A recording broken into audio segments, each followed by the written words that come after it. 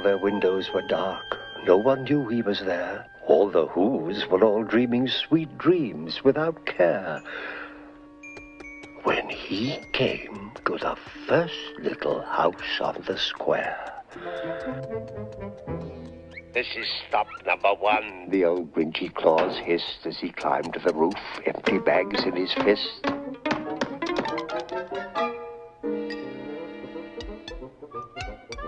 Then he slid down the chimney, a rather tight pinch, but if Santa could do it then, so could the Grinch. He got stuck only once, for a minute or two. Then he stuck his head out of the fireplace flue where the little Who stockings hung all in a row.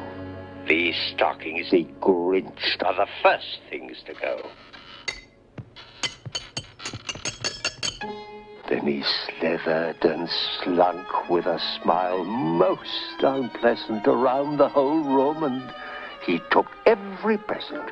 Pop guns, pampooners, pantookas and drums, checkerboards, bistlebinks, popcorn and plums. Then he stuffed them in bags. Then the Grinch very nimbly stuffed all the bags one by one up the chimney.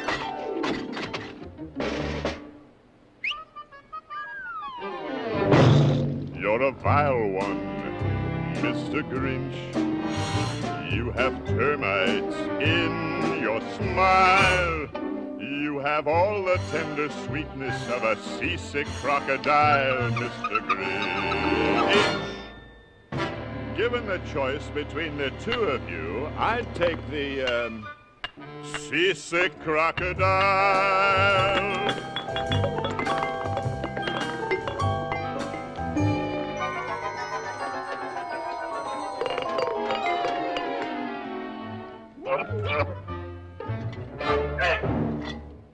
You're a rotter, Mr. Grinch. You're the king of sinful sots. Your heart's a dead tomato splotched with moldy purple spots, Mr. Grinch. You're a 3-decker sauerkraut and toadstool sandwich with arsenic sauce.